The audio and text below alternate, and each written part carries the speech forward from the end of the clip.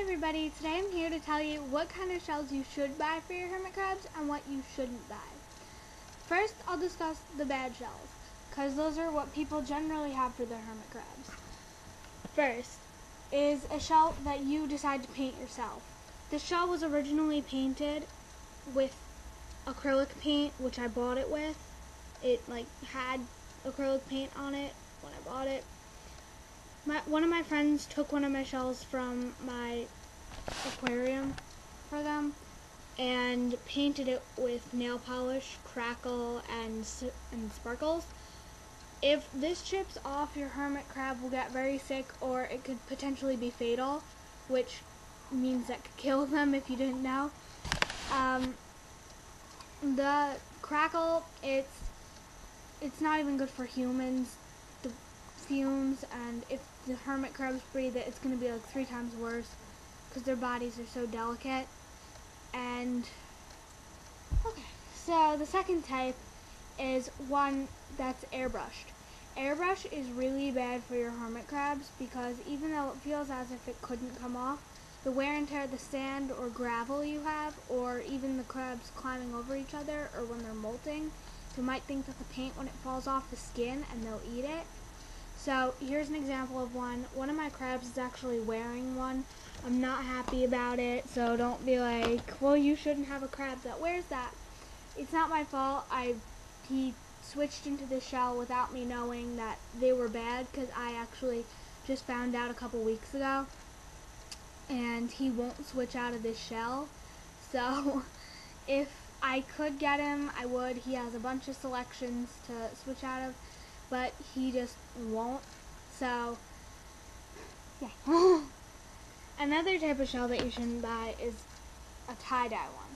Tie-dye would probably be the worst kind because there are so many colors mixed in with it that once the paint falls off, there's so many different colors that it could think that it's food. If you have vegetables in there, it might mistake it for like a strawberry because of the pink on it, or like an orange peel from the orange, because they're not the brightest animals.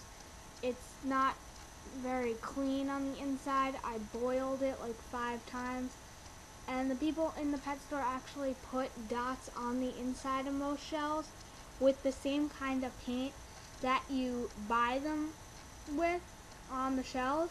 So actually the type of paint that is on the shells that is very toxic to them is inside the shells as well. So when you're buying a shell, just look out for that. Another bad type of shell is this. I actually got this from a boardwalk who was on my original crab. I had a crab. It was actually this crab. He was originally in this shell, and he was in it for like a couple weeks, and then as soon as I put him in the cage, and as soon as I put him in the aquarium with a bunch of other shells, he switched immediately.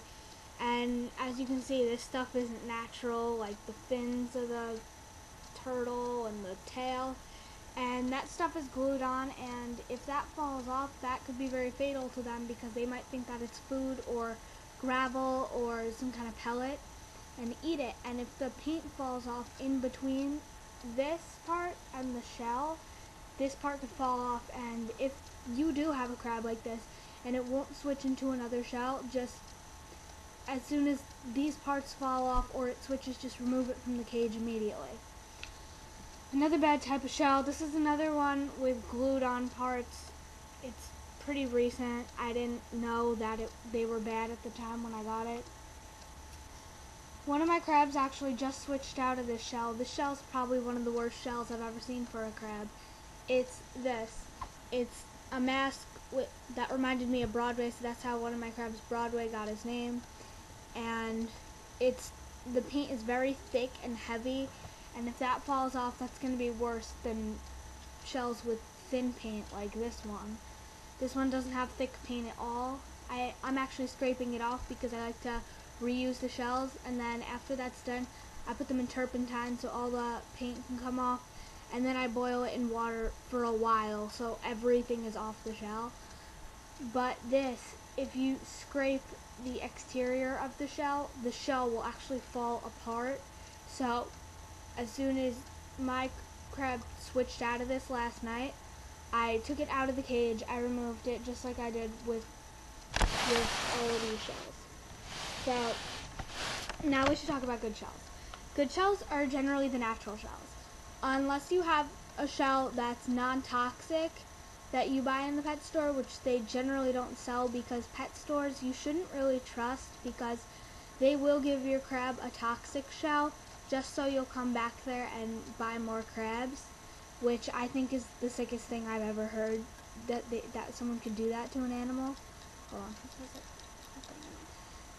But here's a shell that I actually took all the paint off of that I got from a pet store. So you can recycle shells if you can take the paint off of them.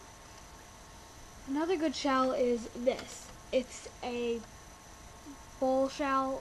The crab has a nice circular opening so the crab can fit in it comfortably. It's pretty large on the outside, so the crab has a bunch of room, and it can fit water in its shell because that's what they do when they take baths. This is actually the one that had the mask shell, which was like horrible when I saw it. Another good shell is this. I'm still taking the paint off of it, so like I'm not saying it's a good shell if it has some paint on it. If you do decide to do this, make sure that you have every bit of paint off. And turpentine is a good solution, but you have to, make sure that you boil it for a very long time if you don't want your crabs to get sick, which I wouldn't want any of my crabs to get sick. Another good shell is this. It's a normal seashell. You could find them on the beach all the time. This is a bowl shell, like we talked about before. It has a ovalish opening. This shell's a little big for him, so he looks very tiny compared to it. He actually just switched into this shell yesterday, so he's still getting used to it. Another good shell is this. It's a conch shell. It has, if you find anything with a mother of pearl inside, get that, as long as it's not painted, and your crab will thank you 1,000 times, because the mother of pearl inside, it's slick, it's sleek, it's sleek. Your crab can fit into it, and it'll be comfortable for the crab because the mother of pearl is smooth, so it feels good on their body. One more bad shell I'm going to show you is this, especially one with googly eyes. Make sure you do not buy your crab one with that. This crab I don't want her to be in this shell at all. I want her to be out of this shell in a natural shell. I'm aiming towards that, to have an only natural shell environment for them. I only buy natural shells now. They all have a bunch of shells to choose from. So if they decided to switch shells at one point, they could, but those two just seem to not want to switch shells. I have a 30-gallon fish tank for them, so I can have up to 60. I'd rather have less than 30 though, because I don't really want more than 30. But I have at least 2, because if you just have one crab, the crab is gonna feel lonely. It's not gonna be social. It's not gonna have fun at all. Okay, so we talked about shells, and in the next video I'm actually going to talk about how they treat crabs, how you're supposed to treat a crab. So I'll see you in my next video. Bye!